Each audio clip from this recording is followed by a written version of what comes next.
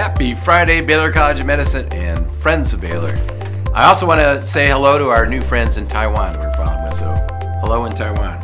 And you'll notice this is the first week I've come in without a mask because we are following CDC guidelines and everybody in the building here has been vaccinated that we know of. But still, when I'm in public and in large groups that I don't know, I wear my mask because I don't trust anybody. I mean, I trust everyone, but I don't really trust anybody.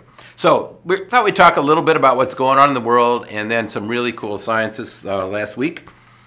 First of all, South America is raging. That's where all most of the new infections are. Uruguay, Argentina, Paraguay, Colombia, and Chile are all in the top 10 in recent cases per 100,000 residents. India has been the biggest mess, but is finally coming down. And there have been about almost 2 billion doses given worldwide. If you look at the world map for hotspots, it's all really South America. I mean, you look at it, South America is really on fire. But let's talk about India, because India has been kind of an ongoing tragedy. They're running about 200,000 cases per day, and that's a decrease. They were up to 450,000 a day. There have been over 27 million reported cases. We all believe, including the Indian scientists, that it's probably double that the reporting isn't very good. There have been 325,000 deaths reported, which is a decrease by 4%, but it's still bad. When you think about us, we're close to 600,000 deaths. They're already at 325 reported, but again, most people feel that's probably twice that number. So India is really a mess. The only good thing you can say is it's finally beginning to come down, as you can see. It's finally coming down.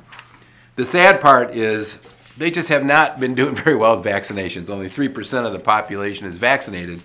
So we're hoping Peter Hotez's vaccine, which is in phase 3, will get approved soon. It's relatively inexpensive, easy to administer, one shot. We hope that works. That could do a lot. What's interesting is the variants of concern in India really have taken off. The B.1, 617.1, and 2.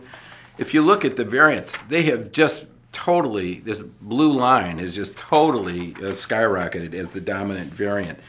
That variant has 8 additional mutations in the spike protein. It's 2 that are similar to the United Kingdom variant and 1 that's similar to the Brazilian variant. The World Health Organization decided there were so many letters and numbers and dots in it that they changed it. It's now called the Delta variant. So we're not calling it the India variant because we don't want to discriminate against India, but it's the Delta variant. The good news is that all the known vaccines should work for that variant as well. Also in the news, Japan. The Olympics are coming up. I mean, what a mess. Japan's got, it's really also increasing number of cases. They had a huge 4th surge. But the problem with Japan is they are way behind on vaccinations. I have no idea, but they have only 5% of the population vaccinated. And the Olympics start July 23rd. So they keep saying they're going to do the Olympics. I have no idea how that's going to work. For example, the CDC just came out with recommendations. Don't go to Japan. So it's going to be hard to go to the Olympics if the CDC says we shouldn't be going to Japan. Well, turns out what the Japanese are going to do is they're not inviting anybody. So apparently right now the plan is only Japanese can go to the Olympics. Now, they're trying to vaccinate all the athletes so they get the athletes there. But with only 5% of the whole country vaccinated, they're going to assemble in large groups. I mean, I don't know what they're thinking. But a lot of the people in Japan are saying, we probably ought to call it off. My guess is they'll go ahead with it, and it'll probably be a disaster for the Japanese, but we'll see. Hopefully, at least our athletes will all be vaccinated. And of course, I'm not going. No one with the brain is going to Japan to watch a bunch of people run around. It's just not going to happen. Now, the other interesting thing is Vietnam is in the news because they had 4 people show up with a new variant, the Vietnamese variant. You can't leave the Vietnamese ever out. They survive no matter what, and their variant is looking like it might be a new one. It's very much related to the India variant. It has a couple of new mutations in it. They haven't been that overrun by the virus. There are about 8,000 cases and about 50 deaths. But the reason everyone's turned their attention, it's a new one. They found 4 people, and the 4th wave in Vietnam is looking pretty steep. So we're going to keep an eye on Vietnam to see what's going on with there. So what about in the United States? We're doing pretty good. Our case numbers are continuing to fall. We're down to 23,000. Remember, we were just a few 100,000 a day just recently. And we're down to 23,000. Almost all the states are falling in terms of number of cases. No state is seeing a major increase. And we've got about half of the population has had at least one dose, and about 40% have been fully vaccinated. The problem, of course, is our vaccine schedules have dropped off. But the numbers look really good. If you look at the curve, we're continuing to trickle down. This is kind of the rate that the Institute for Health Evaluation Metrics had predicted, with us increasing our mobility back to pre-COVID levels. We're not going to get down to zero anytime quick, but we are falling steadily, which is a good thing. There's still some hot spots, mostly in the middle of the United States. And what's really amazing to me is how quickly the United Kingdom variant took over. If you see that in light orange, that was the relative percentage of variant, UK variant, and now it's the dominant variant throughout the United States. If you look at Texas, we have a few hot spots. Guess which county's the hot spot? Our friends in Dimmitt County, they just can't get their acts together. Those javelinas, I don't know what they're doing down there, but they got to stop it. You stop it.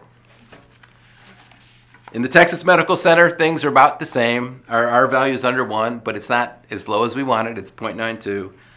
The good news is we're down to 315 cases. As I've said many times, I'm not going to pretend all things are good until we're down to 40 cases. So we got a ways to go. And the good news is that our testing percentage is down below 3% for the first time, 2.9%. And our hospitalization rates are continuing to fall a little bit slower. We had 67 people admitted per day this past week on a rolling 7-day average. And we're almost up to 2 million people who've had at least one dose. So that's all good. And while the vaccination rates have fallen, the good news is you can see this increase in vaccination rate. It's really in the 12 to 15-year-old groups. So as kids start getting vaccinated, hopefully they will fill in for what we need. So let's talk some science. 2 really great papers. One of the big issues, and I keep getting this question, I tried to answer it last week, is how long will immunity last?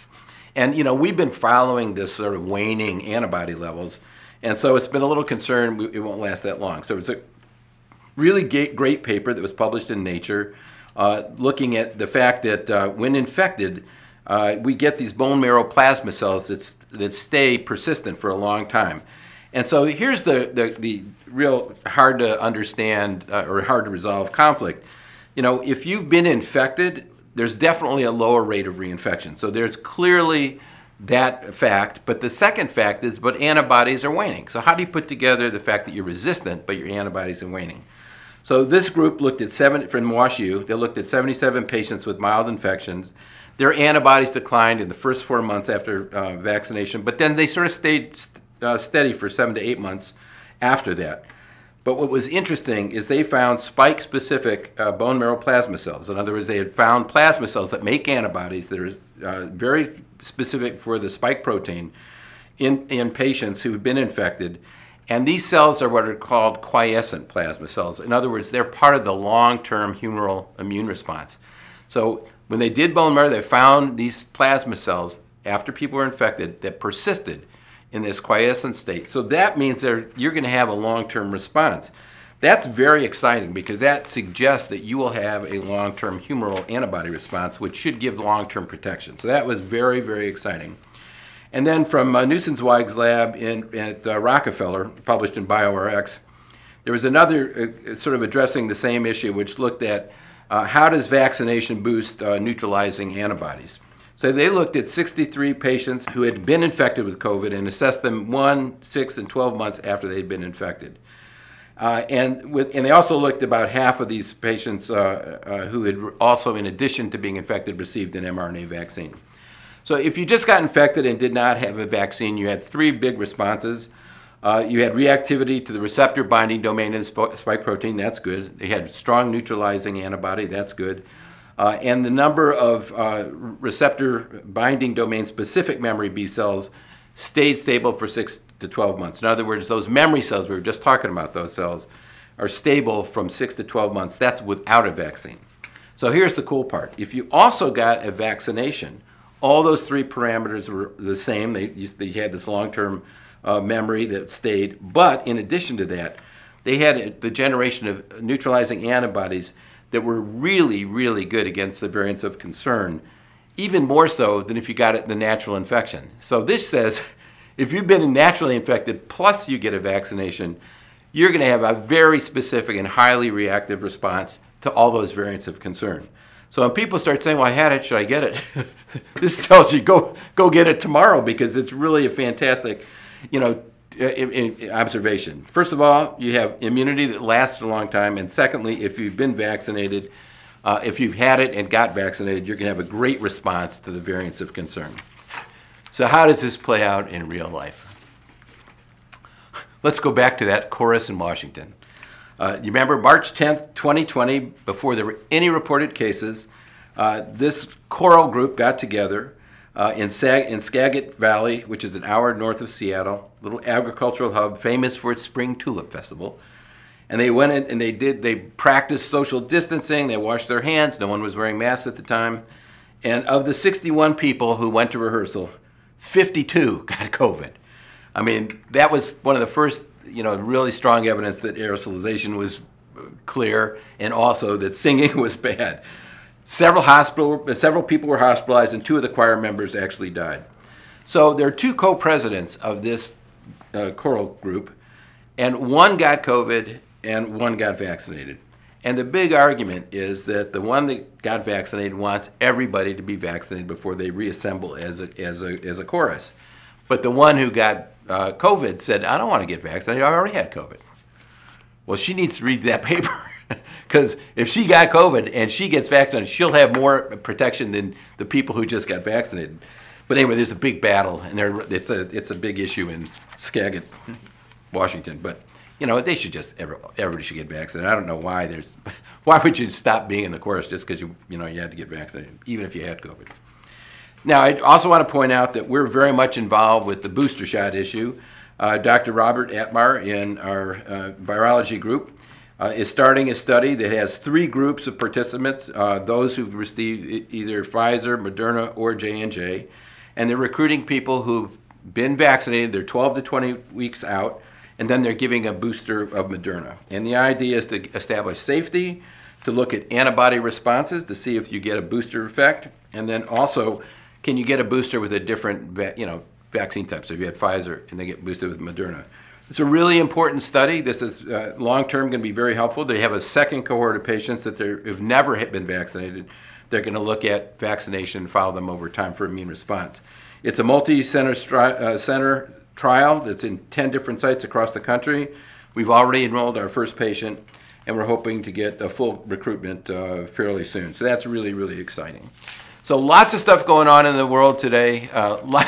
2 great articles that help us understand how long we expect to be protected. All very positive, incredibly positive news.